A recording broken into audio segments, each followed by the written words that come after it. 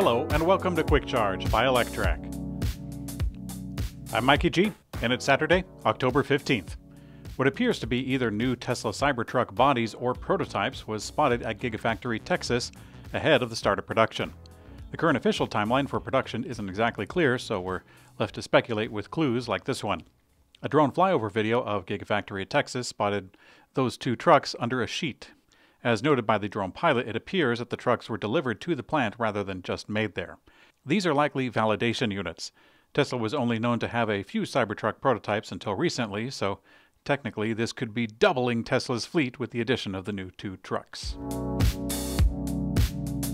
Tesla is reportedly running into problems establishing battery cell production at Gigafactory Berlin, and they are moving their battery manufacturing equipment to Texas. For over 2 years now, Tesla has been working to build its own battery cells with the new 4680 format, which they are currently running in Fremont. Tesla is also planning to establish production at Gigafactory Berlin and Texas, but it seems that Berlin is going south.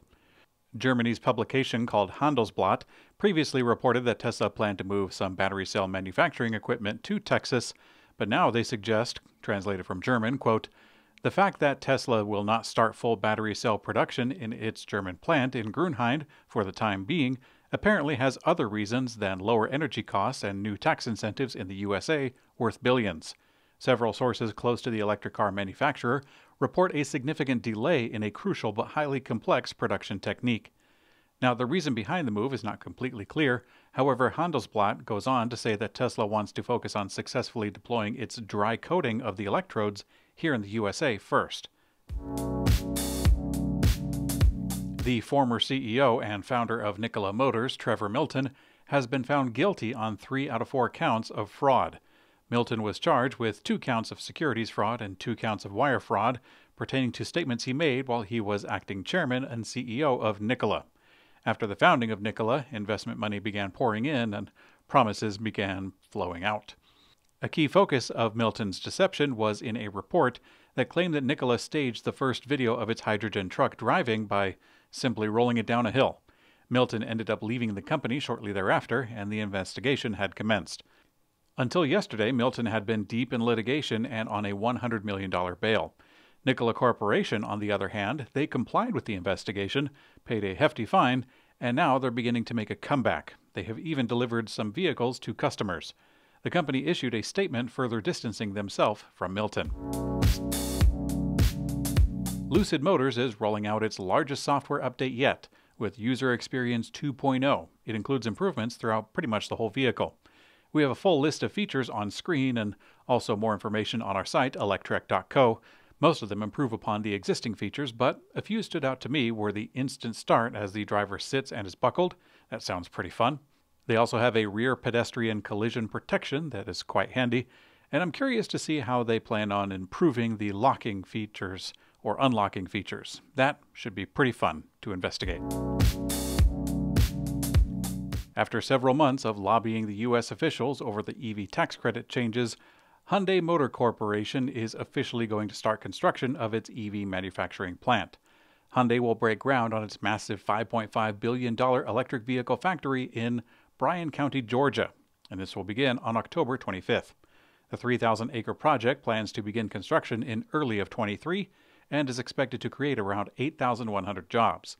Hyundai is currently seeking a delay to the phase-in period for the newly passed U.S. climate bill so that their EV models can still qualify for the tax credit until the plant is fully operational.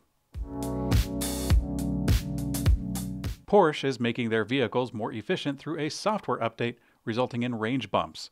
There are 10 different Taycan trim and model combinations getting better range, the lowest being the Taycan 4S sedan, which is getting 4% better range. The highest is the Taycan Turbo Cross Turismo, which is getting 14.2 better range through an update. Unfortunately, there are 2 trims not getting any range improvements with the new software. That's the Taycan GTS sedan and the Taycan GTS Cross Turismo. Porsche is talking about the update as if it is being delivered over the air. However, the press release makes it sound like the owners still need to bring their vehicles into the shop. It's not that bad. I mean, for better range, easy fix. Ford Canada has reported a new film used electric power from several of their vehicles to make the filming possible. The movie was set in the forest, so it was a good thing that mobile electric power is now a viable option with recent EV battery tech advancements. Cool. In today's community comment found on YouTube, Lay0 says, "Best quick recap EV channel. Let's blow this channel up." Thank you, Lay0.